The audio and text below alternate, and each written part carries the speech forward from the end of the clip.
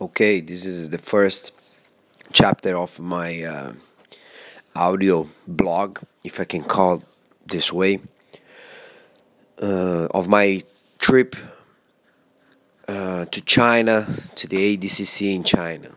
So I'm very excited. So first of all, whoever is listening to this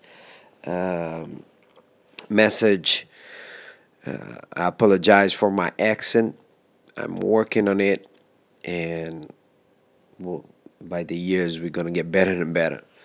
So coming from Los Angeles, I had a stop in Korea, layover about 6 hours in there, which was cool because they had a little hotel that you could be in the lobby, and in that lobby, if you pay $30, you could eat as much as you want and still take a shower. You just didn't have the room, so it was perfect. I could do my some of my internet job, and time just went real quick. So I got the flight to Beijing.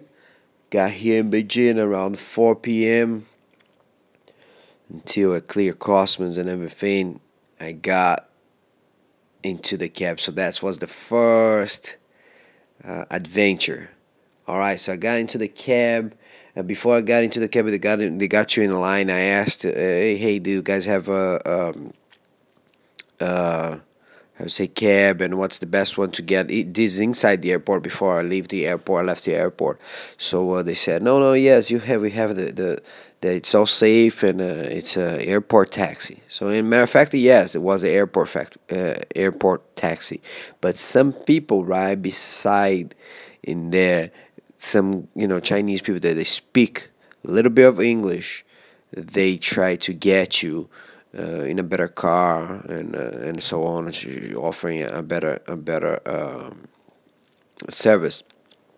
I almost fell on it because you have the American standards, and if I go from the airport to my house, I would pay like $70 or more in a cab, and so the guy was pretty much offering. He showed me a little paper that the cost would be 600 yuan here, the Chinese money, and which is $100. I said, oh my God, $100. Yeah, it's expensive, but it's about the price if it's in America. But come on, we're not in America, so let's see. I said no. I tried to fight for the price 350. I offered him, no, he got kind of sued. I said no, 350, and so he told me to go to the regular taxi, but they do not speak English at all. So and my address was in like regular Western characters. If I'm sorry again, sorry my English, if you understand. So I decided to go back inside the airport to the information, and ask them how much would be to go to this hotel. And then the lady said, oh, so you have to put in Chinese characters, and then so in Chinese, once was in Chinese, all the cabs they could read and take you to the airport. So that makes easy. That's the first lesson. I got it. So now I have a bunch of little papers here where I want to go. I just hop in the cab and tell him.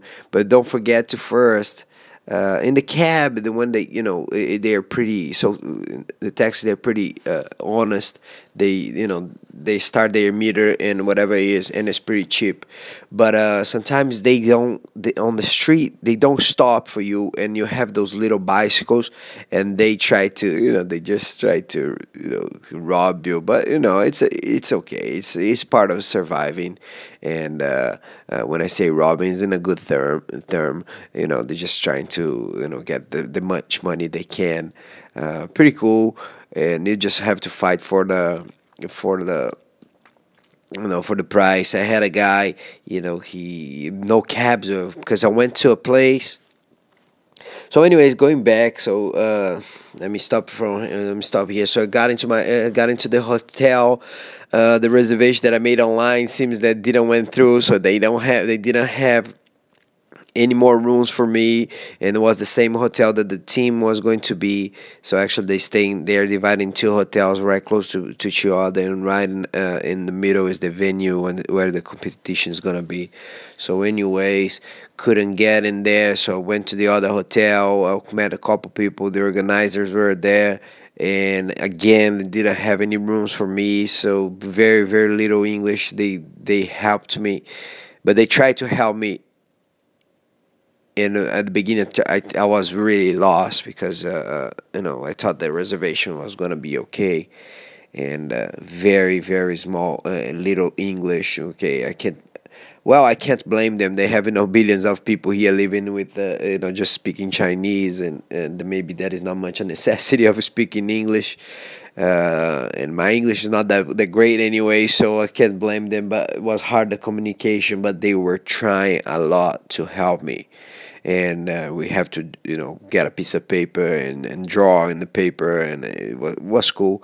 So they took me to this hotel, which is a little further, maybe 5 minutes from the other, 5 maybe 10 minutes walk.